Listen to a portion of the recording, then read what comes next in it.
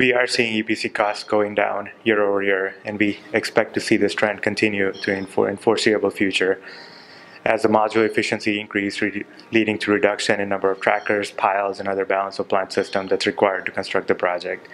In addition, the market's getting more mature. Developers are getting a really good understanding of how systems are performing.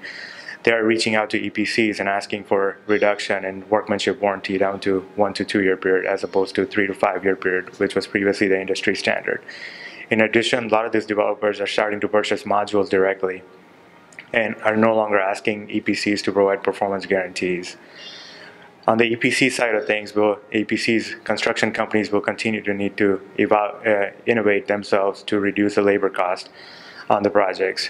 A couple of ways that McCarthy Building Companies is going about reducing the cost is by deploying self-perform capabilities on much of the scope on the project to reduce the cost, as well as using lean principles to reduce the labor cost to install solar systems.